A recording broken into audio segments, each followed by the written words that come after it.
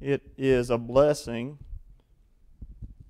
to be in a place where you get to preach God's Word, no matter where that place is.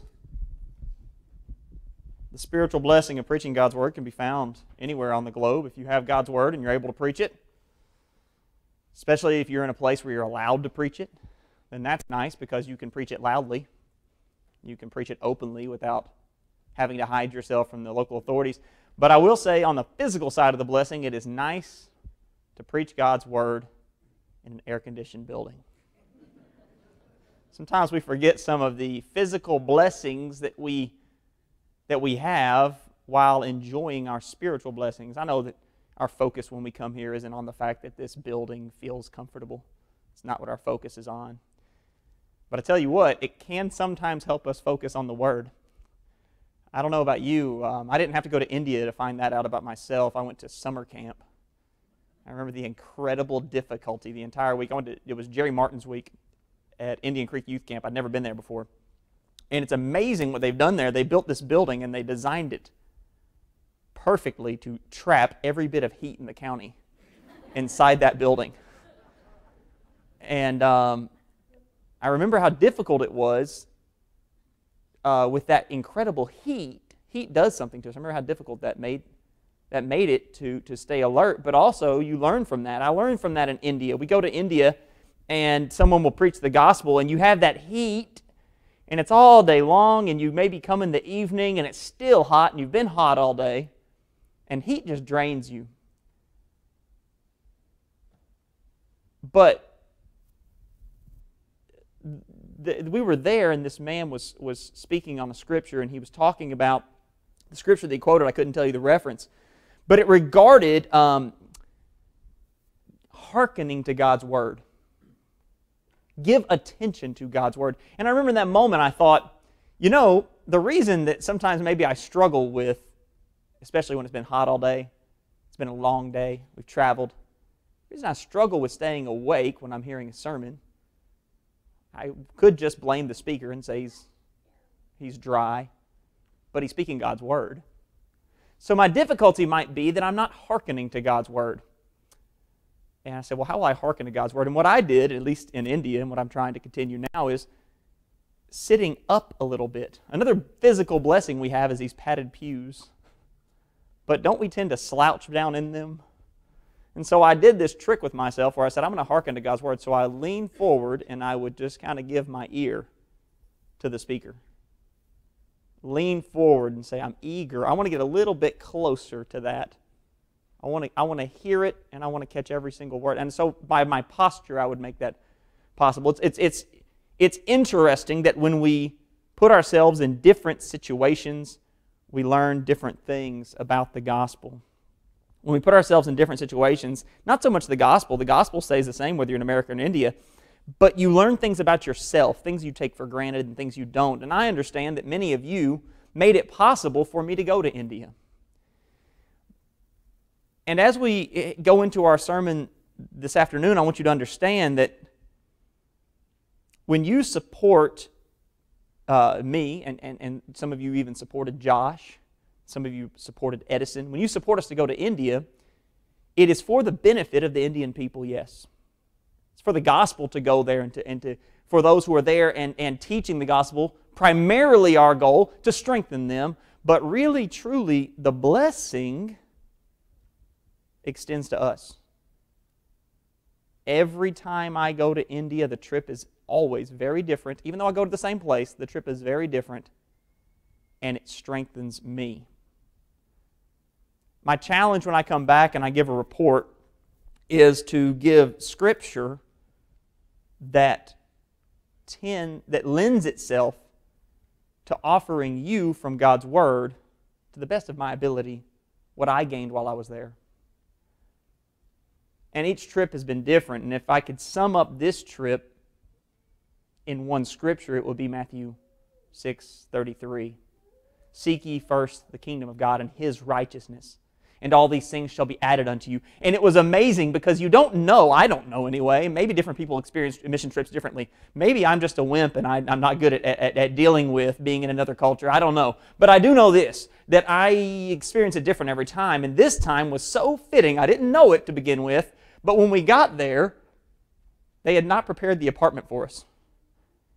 So we walk in this place, and it's dirty, and and my friend Ramesh says, "Oh, and by the way, the toilet doesn't work, so don't use the toilet." Okay, and then I think Edison or Josh goes over and hits the button for the water. You can't drink the water; you have to drink it out of a filter, and the filter's broken, and there's no water. And they said, "Oh, we don't have groceries yet, but we'll go tomorrow and get groceries." And we're looking at each other like we haven't eaten. We've been traveling, airplane food, and we're hungry. And we didn't have food to eat, and it was going to be a struggle to find. We could find water to drink, but we were going to have to go around different places to get our water. And that just really stressed me out. And it's easy in moments like that to lose focus on the reason that I'm here. But why did I come here? And that's easy enough to see in the application of a mission trip, but what about our daily lives? Are we seeking first the kingdom of God in our daily lives? Because just as much as if you went into a place and it wasn't really prepared for your physical needs, it wasn't really prepared to meet your physical needs, just as much if you're in a place where every physical need you could possibly want is met, and you can have whatever you want all the time, the exact opposite is true, then you end up with the same problem, which is what? I can lose my focus on why I'm here. We are the richest people. When you look at the type of food you can eat, that will tell you right there that we're as rich as any king or queen of antiquity. One of the great signs of wealth in antiquity was when you went to the king's table, there was this great spread of foods that no one else ate. We live that way. We're kings and queens. We can eat whatever we want. We have an unlimited amount of food we can eat and an unlimited types of food we can eat, all kinds of delicacies. We are so overblessed that we have to go on diets to restrict all the foods we can have.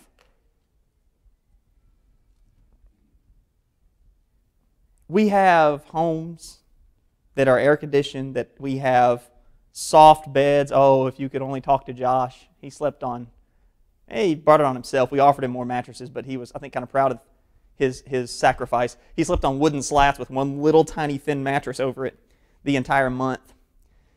And we sleep on these soft beds. We have these blessings. We have our televisions. We have our nice cars that we can drive in. We have here a nice, clean, yes, our city is clean, a nice, clean city by comparison. Our air is clean to breathe. What I want to focus our minds on for a moment is try to think of those things that are the physical blessings of your life. You have a lot of them. I have a lot of them. The person in here who has the least amount of money has a lot of physical blessings, simply by the fact that you live in the United States of America. Think about those things. Think about the things that you enjoy that are physical in nature. Think about your refrigerator right now. If your refrigerator is like my refrigerator, I remember getting home and just being shocked, because in India we had this tiny refrigerator and we couldn't get it full. And I came home and there's this massive refrigerator and I can't fit anything into it. And so you say, just think about the condition of your refrigerator right now. Your pantry. The gas station that you could walk to either direction if you leave the church building, and what they have available there, and if you have enough money in your pocket or a credit card that you could go down there and get whatever you want. The car you're going to get in to go home today.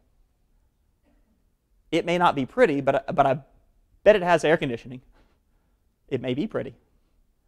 Think about those physical blessings for a moment and consider the words of Jesus in Luke chapter 14 when He said, if any man comes to me and does not hate his father and mother, even his wife and his children, even himself, he's not worthy of me. Except a man take up his cross and follow after me, he is not worthy of. He said he's not able to be my disciple. Paul, in regards to all those things of which he could be proud, Paul didn't live in the lavish environment we live in, but all the things that he had to be proud of, when considering them compared to his service for the Lord, he said, I count them as refuse. I count the blessings I have. I count what I could be proud of in my life. I count it as refuse when I compare it to who I am in the Lord. So take all those blessings in your life and hold them in your mind and just think of it this way. If they were to disappear tomorrow, everybody, they always make the movies about everything going bad and you got to be on the run and you lose everything. If everything that is your physical blessing were to disappear tomorrow, would it change your identity?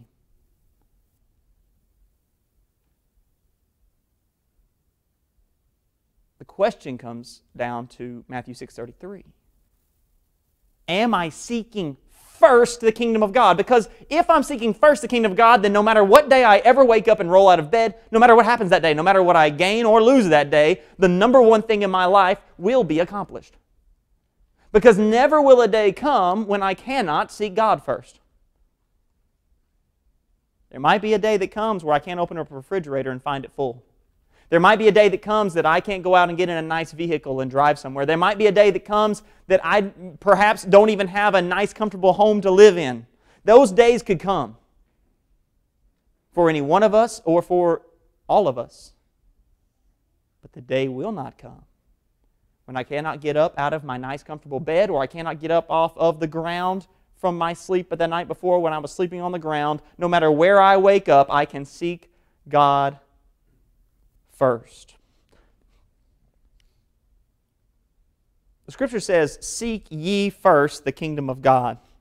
The first thing we want to focus on is this concept of ye, seek ye. Now I have to disclose for the sake of the honesty that this picture was set up. I wasn't actually having a Bible study with these guys at this time. But I was representing Josh here. Josh did have a Bible study with these two young men, and we discussed the Scriptures and had a study, but not right here.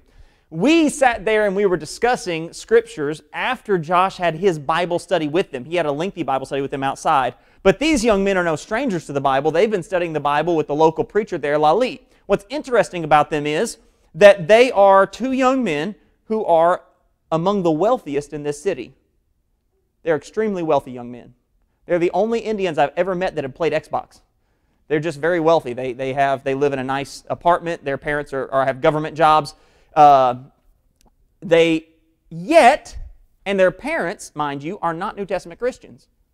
Nor do their parents attend the services, nor do their parents have Bible studies with the preacher or Josh or any of us. These young men use the money that they have to pay to come from a great distance to come to Lalit's house, that's where that picture is taken, to have Bible studies with Lalit, the preacher.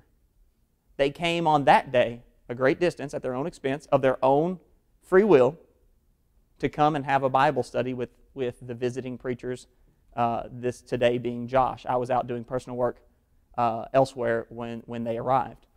They went back home to their nice apartment with their nice things, yet woke up the next morning early, used their own funds to return again at a great distance for the worship assembly. And they do this on a regular basis. Seek ye. The first thing about this is, this is a very personal statement made by the Lord. I cannot seek for you, and you cannot seek God's kingdom for me. No matter how much I love my children, I cannot seek God's kingdom for them. No matter how much I love my spouse, I cannot seek the Lord's kingdom for her. You cannot seek the Lord's kingdom for him. You can't do it. Children who have parents that aren't believing, like these young men, you cannot seek the Lord's kingdom for your parents. There's just no possibility, no matter how much I care about a person, and no matter how much I want that person to obey the gospel, there's no possibility for me to do the seeking for them. This is an individual command given to every single individual that will ever live, which is what? Seek ye. You seek the kingdom of God and His righteousness. These young men understood that, and they did that. Now, this is one of my favorite pictures from the trip. I don't know how well you can make that out. Edison memorized a lot of scriptures and studied his Bible a lot while we were there. He took my class. Not only did he take my class, but and we had a lot of memory work. You guys at MSOP, you only think you have a lot of memory work until you get the last class for the graduating class of this school. They just pile the memory work on them. And I went downstairs one day and I said to Ramesh, the principal of the school, I said, man, I said, what do I do, Ramesh? I've got 2 semesters worth of memory work and we've only got 1 month. And Ramesh answered like this. He said, well, I guess they will have to suffer. And so Edison got to partake of that. And I walked into our bedroom. We shared a bedroom. And I walked into our bedroom and Edison had fallen asleep in the chair studying his memory work. And it's personal. And I really like this picture because sometimes early on I'd say, Edison, have you studied your memory work? Edison, have you done your studying? Edison, have you done your studying? And this particular time, Josh and I were both like, where's Edison? No one told him to go study. He had settled into it. He was enjoying it. He was benefiting from it. And he had gone in there, and like I said, it's hot, and you get tired. He had gone in there and sat down in that chair and gradually fallen asleep with God's Word in front of him. But the other thing about this picture that makes me think is, we fall asleep doing a lot of things. You know this is true because you, probably in the last month, have fallen asleep watching a movie or a television show or something like that. Something fun we fall asleep doing. I don't fish, but I imagine I would fall asleep if I tried fishing. That's why I don't fish. But we do things that we enjoy that are physical in nature, and we fall asleep doing them. What a blessing it is. I got a text from a father of one of our young people who we had encouraged to be studying his Bible more. I got a text from the father, similar picture. He had fallen asleep with his head on the Bible. What a blessing it is when we're seeking God's kingdom to the point that we fall asleep, not with the video game, our little character on the video game running into a wall in front of us. Some of you have done that. Not with that show. I wake up when I fell asleep in front of my television watching that show or that movie. But what a blessing when it's a regular occurrence for me that I fall asleep with my Bible in front of me. I fall asleep because I'm very tired, but I just want to get a little bit more out of God's Word. I need sleep, but I need God's Word even more. Seek first. I don't know how well you can make out. I think the only thing you can make out is the bright redhead sticking his head out of that rickshaw. But we were loading up. This is our first day in a state called Tirupura. We had flown over there. We're in the capital city of Agartala, and we're loading into the rickshaws to go out and do marketplace evangelism. The whole reason we went to Agartala was not even really, honestly, truly for the Indian people. It was for us.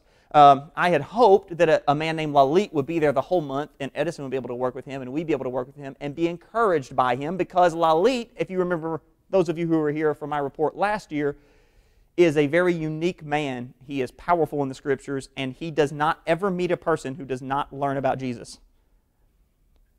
and get a tract. So Lalit wasn't there when we got there. He had moved to Agartala, so we booked plane tickets, and one weekend we were going to Agartala. And we say seek first because here's the thing.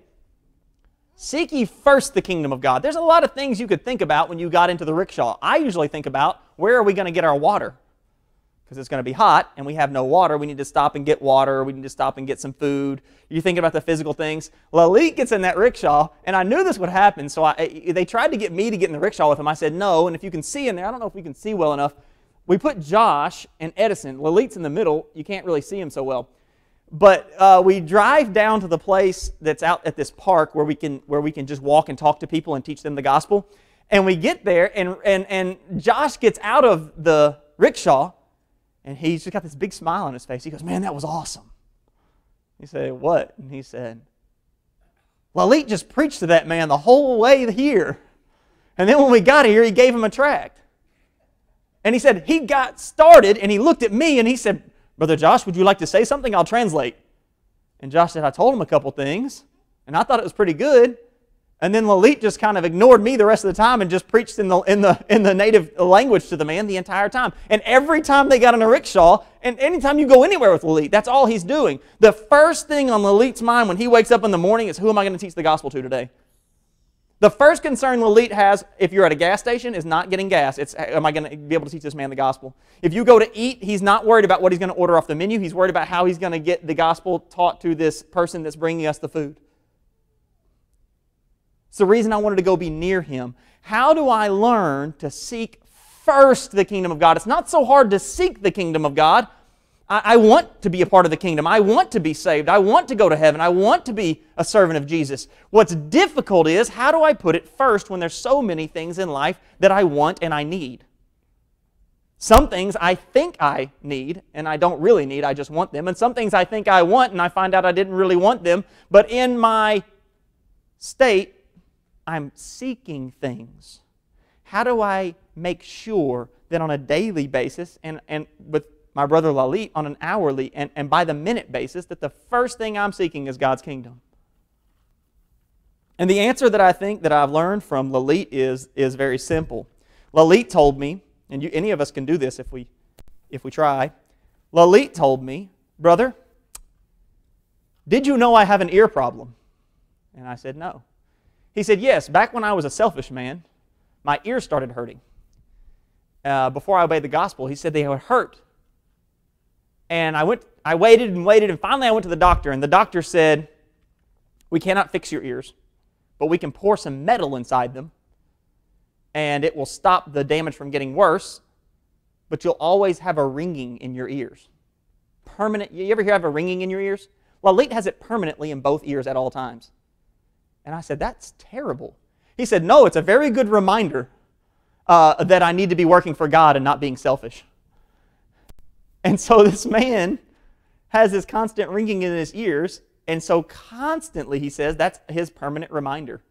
Serve the Lord, don't serve yourself. And if he ever forgets it, he just listens to the ringing in his ears. What is it in my life that I can set as a reminder not to be selfish? What is it in my life? How can I, and this is true, different for every person here, but how will I set a reminder? How will I establish it? What scripture will I put on my doorpost to remind me and my family when we walk into our home that, as Brother Moser told us this morning, this isn't mine, it's the Lord's. And it's not my focus, God is. That's a personal thing. That's a you thing. That's a me thing. We have to determine what that's going to be. But I do know that I cannot seek second or third or first the kingdom of God and be pleasing to Jesus. He said, seek ye first the kingdom of God. Met this young man, actually met his father in line when we were going through at the airport, and he had to jump out of line for a moment to put something through the conveyor, and he was going to have to go all the way back to the line. And I said, no, just go in front of me, it's fine, you were already in line. And he was extremely appreciative. Well, as it turned out, we saw him the whole rest of our trip. And I managed to make contact with his son. They were taking his son to go to engineering school. Very proud of him. He's very proud that he's going to get to go to school to be an engineer. It's a great thing if you have that opportunity in India. But our conversation was what? And our continued conversation through email. It's great that you are a success as a young man. But you can't seek being a successful young man first. You can't seek engineering first. First, you get with my friend Lalit in your city and you seek God. Don't seek engineering first. Seek ye first the kingdom of God. There's a particular thing we're seeking. We can seek a lot of things in life, and there's a lot of things in life we should seek. But the kingdom of God is our aim, and it is our goal. And the lovely thing about going on a mission trip into a foreign land is that you get to see the kingdom of God does not look like really high ceilings with green pews. These faces and these people that meet in this building is what the kingdom of God looks like to me. When I think of God's kingdom, I think of our church family. It's a blessing to go to another place and see people who don't even speak our language. Most of the people in this picture don't even speak our language.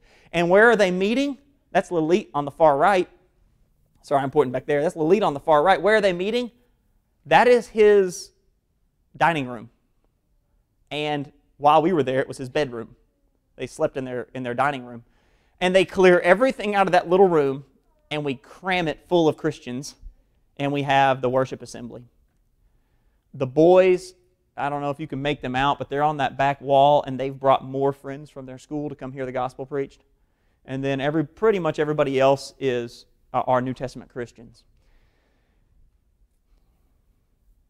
There's a uniqueness in India to the Lord's church.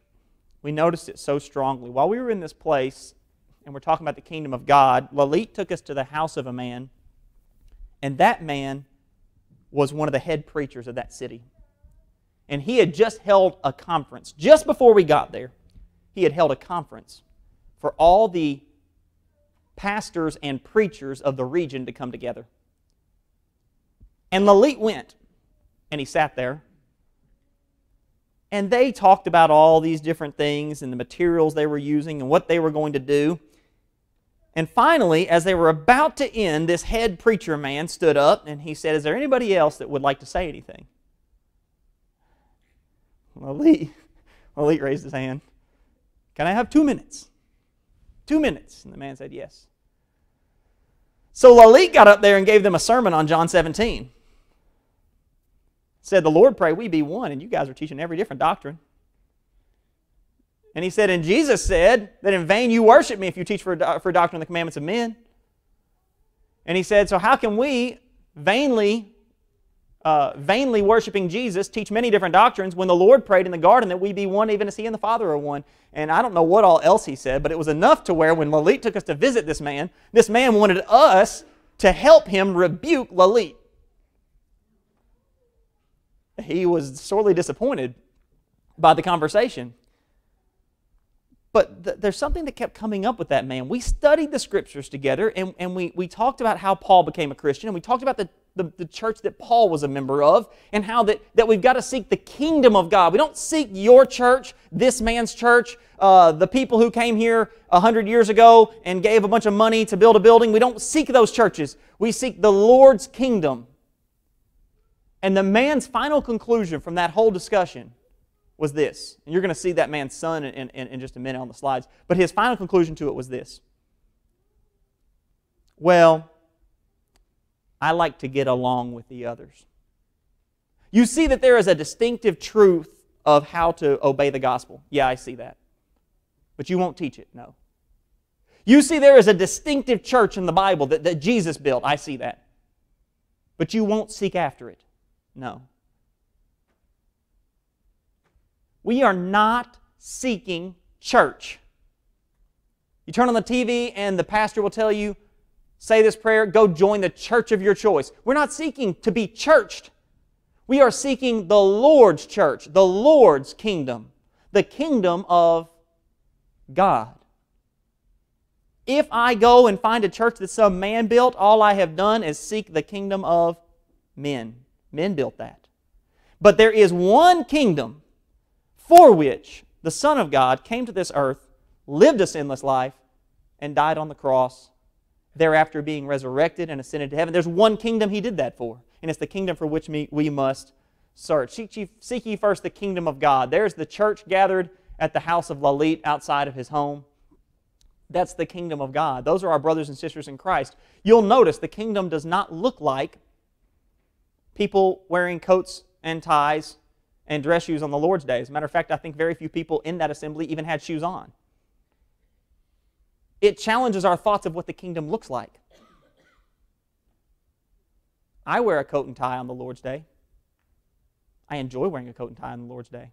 I don't in India, but here in the United States I do.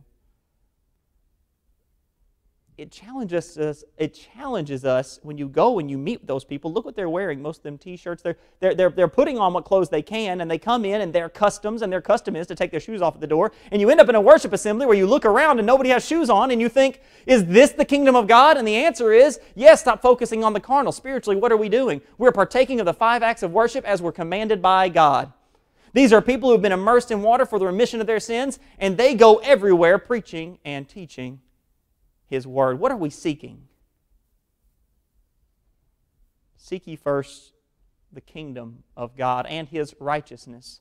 We were at Domino's. We took the graduates to Domino's as a special treat. Pizza is very expensive in India, and these young men and women who come to the school are usually not wealthy at all. So we took them as a special treat. And Barnabas, the guy on the far left, I've taught him for 3 years running, and he has always given me a hard time. He's a nice guy, but he'll poke fun at you or give you a hard time about things. So we're sitting there in Domino's, and he says, Brother Matthew. And I said, yeah, Barnabas. And I'm thinking, he's going to throw some jab out there. He says, and he was trying to, he says, we have been talking about teaching the gospel in class. He goes, don't you think that it is time to teach the gospel? And I said, Barnabas, that is, not Barnabas, I'm sorry, I'm saying Barnabas, his name's Samson. I said, Samson, that is a great idea. Come here. No, brother. No, brother. He said, no, Samson, come here. You're right. Come here. So we went around and met different people. And of course, he doesn't know the language. He's a Tamil man, and we're in the Northeast. But these guys knew English. We found somebody who spoke English, and I made Barnabas teach them in English, and then I spoke with them some in English. But it was a great reminder of something. It seems that it's very easy for us to get distracted by physical blessings. And while we enjoy the physical blessings, which we know every good gift and every perfect gift is from the Father from heaven, with whom is no variableness, neither shadow of turning, we know that every good gift comes down from Him. And so when we celebrate and we enjoy those good gifts, like when we went to this place to eat pizza, why did I forget to seek God's righteousness in that place? Samson saw something. Here we are in a room full of people who are lost, but we're not talking to them because we are eating pizza.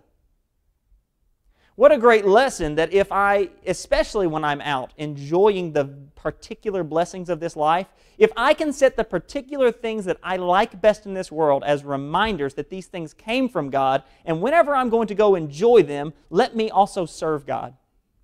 If I love pizza, if you love pizza, then why not set for a reminder for yourself as if I ever go to get pizza, I'm going to make sure that while I'm enjoying that wonderful blessing that I know came from God, I'm not just going to bow my head with my family and thank God for the pizza. I'm going to tell the people around me about the God that gave me the pizza. I've got to seek His righteousness. What is righteousness but simply right doing? It's right to do the right thing. And the right thing in that moment was to reach out to those in there who could understand us and teach them the gospel. This man had a profound impact on me. A lot of times we see homeless people and you don't really just want to hand a homeless person a bunch of money all the time, because those who work in that field tell us that's not usually helpful to them. You can hurt them by doing that. Give them food, give them physical needs. But this man was not only homeless, he had lost his mind. His mind was pretty much gone. We tried talking to him in multiple languages. He couldn't talk. It was also obvious that the people around him despised him. But that previous Friday in class, we had come to the scripture in Galatians where Peter and James accept Paul and Barnabas, and they say, we'll give you the right hand of fellowship, but they make one request of them. And the one request was, remember the poor. And Paul said, we had already planned to do that. And it made an impression on me. And I thought I need to be more careful to take care of poor people as I go on my way. Don't avoid the poor man that everyone else seems to be avoiding. It was obvious the people around him detested him. They avoided him like the plague. So what we did was we went and we bought him food. It meant nothing to him. He couldn't even understand us. There was people behind him selling hot drinks, hot coffee. So we bought him some hot coffee to drink. It had no impact on him. However, while we were doing this, Josh is teaching a group of young ladies just behind us. Moreover, there's a group of young men just down from us who were impacted because they saw that we were doing for someone for something who could in no way return any kind of favor to us. It led directly into a Bible study with those young men, which has become a continued Bible study through email.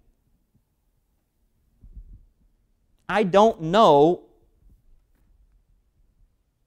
what the full blessing to just stopping and taking time for a poor person is with that particular poor person. And sometimes we may say that was a waste, or they just squandered it, or they're wicked. I can imagine that man may very well have been a wicked man and put himself in this position. I don't know.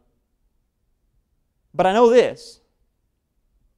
I know that the people around us, including those men selling the coffee, were impacted by the fact that we took the time to give that man food. And not only give him food, but when we sat down next to him, we sat down right there with him and talked with him.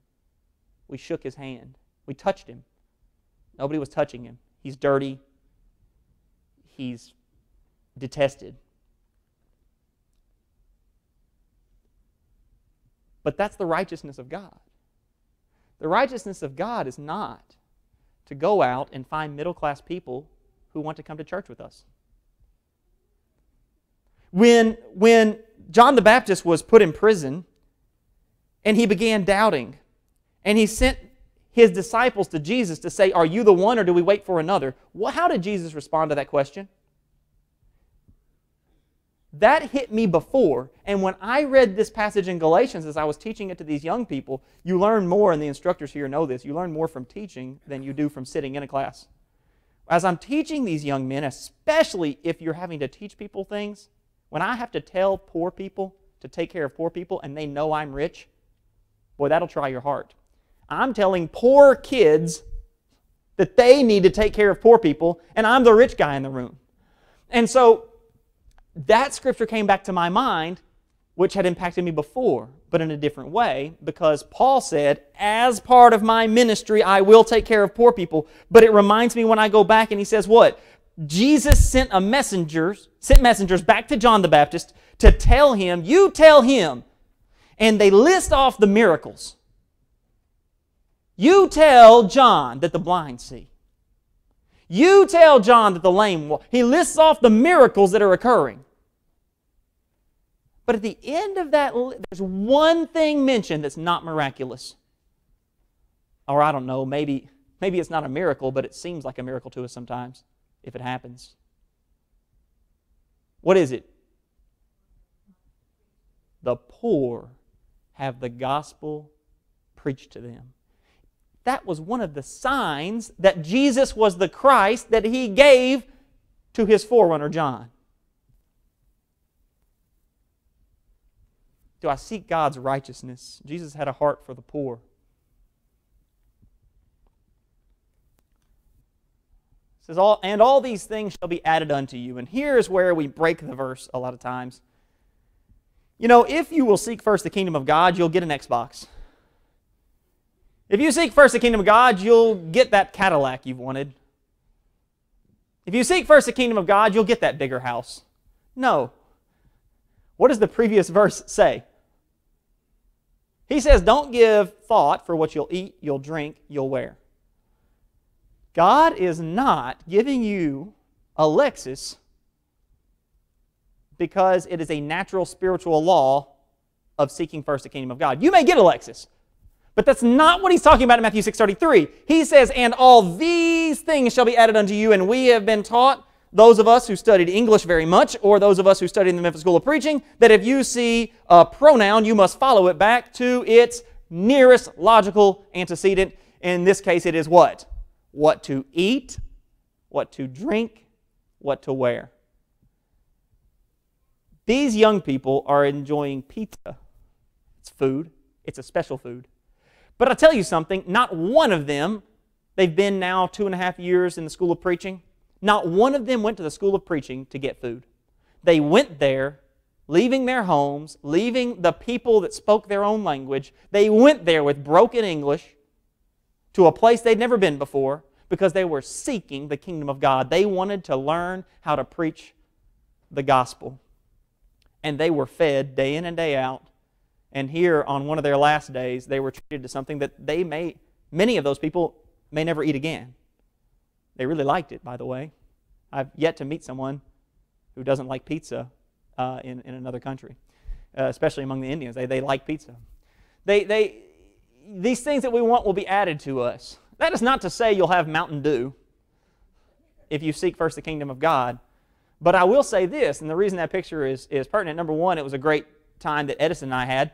But we went to Village, and I said to Edison, let's stop by and see Gautam. Gautam is a man who sells goods to the school, and we're really hoping that he'll obey the gospel. He's learned a lot. He's had several Bible studies. But we always try to stop by and just see him to encourage him to continue studying, to encourage him to obey the gospel.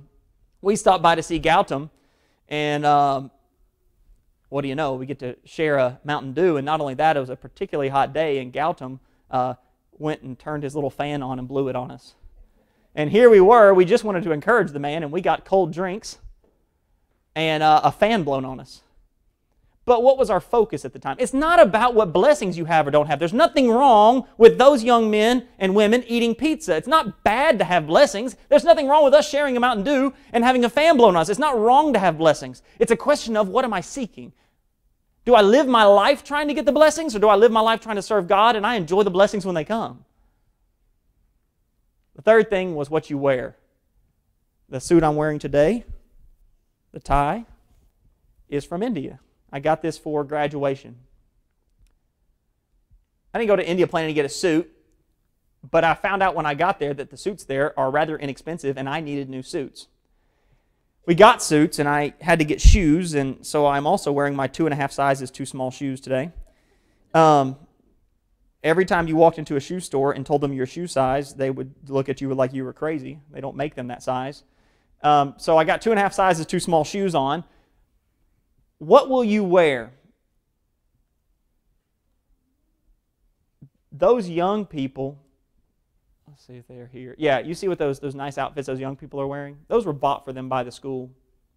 Probably the nicest clothing they own will be for some of them, that will be the nicest thing. That will be the nicest clothing they own for the rest of their lives. Yet again, what's the point though?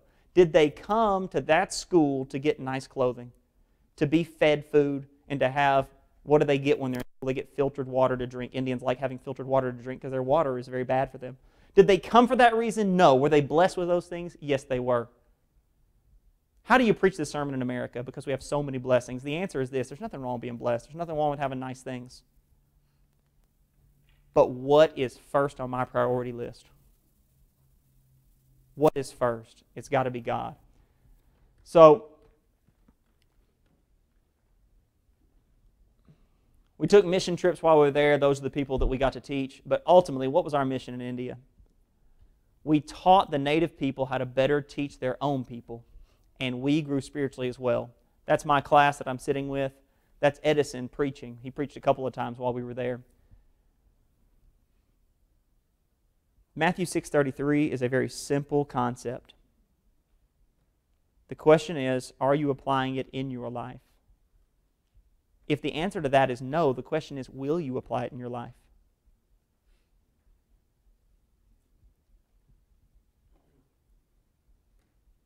Look at the last 48 hours and ask yourself, how much of it did I spend seeking God? And how much of it did I spend in pleasure?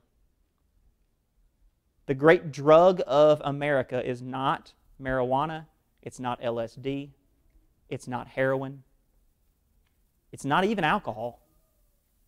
The great drug of America is pleasure. How much of that? There's nothing wrong with having pleasure, except if it chokes God out of my life. I've got to put God first. What do they say the simple principle is? Eat your meal first and have your dessert after. The invitation is simple. Will you be a person who seeks God first? You can respond to that right now by this. Have you ever been crucified with Christ? Paul said, I'm crucified with Christ, nevertheless I live, yet not I, but Christ lives in me. And the life that I now live in the flesh, I live by the faith of the Son of God, who loved me and gave Himself for me. Have you ever been crucified with Christ? You say, I don't know, I've been a religious person. Let me tell you how you're crucified with Christ, or let Paul tell you rather, from Romans chapter 6. Know you not that as many of you as have been baptized into His death have put on Christ? Have you been baptized into the death of Christ? Paul goes on in Romans chapter 6 to tell us that is how we are symbolically crucified with Jesus. That's where we contact the blood of Jesus. Have you done that? If you have not done that, let me ask you this question. Why not? You say, I don't know enough. Well, you've got a lot of time in your day. Would you study it? Put God first. Will you take the time to study that? Have you believed that Jesus Christ is the Son of God? If you've believed, then let that belief lead you to repent. Jesus said, you'll die in your sins. Therefore, have I told you you'll die in your sins? For if you do not believe that I am He, you shall die in your sins. Jesus said, except you repent, you shall all likewise perish. Will you repent? Repentance simply means a turning. It means turning away from what you were doing to what you should be doing. When a man is penitent, what will he do? He will confess Jesus Christ before other men. He'll simply stand up and say, I believe Jesus Christ is the Son of God. Would you do that? Jesus says, if you'll confess me before men, I'll confess you before my Father which is in heaven, Matthew 10:32. And will you be baptized in water for the remission of your sins, for the forgiveness of your sins, like they did so long ago on that day when Peter stood up and told them, you killed Jesus. The one we've waited for, you killed Him. And they said, what shall we do? And He said, repent and be baptized for the remission of your sins. And if you won't do that, let me ask you this. What idol are you worshiping? Are you too proud to? Is it because your parents didn't? Is it because your children? Is it because you'll lose something in your life that you want to hold on to? What is it you're holding on to so tightly that you won't let go? Put down your songbook and be baptized for the remission of your sins. I've got to ask myself that question because I'm seeking God third, fourth, fifth, or sixth. He's somewhere down the list, but He's not first. Because if I would lay that thing down, then I would obey the gospel. And the same question goes for those who have been baptized into Christ. Are you crucified with Christ? Paul didn't say, I got crucified. He said, I am crucified. Are you still crucified? Are you still putting that old man of sin to death? Or are you holding on to some sin that you just can't let go of? You don't want to let go of it. Would you let go of it? Repent and ask for the prayers of your brothers and sisters. The time to do that is not tomorrow. The time to do that is now. The time to do that is not to say, very well, I will seek God's kingdom first, later. The time to do it is to say, no, starting right now in this moment, I will live a life that reflects Matthew 6:33. I will seek first the kingdom of God. I will put on Christ in baptism, or I will come home to Jesus Christ. Would you do that while we stand and while we sing?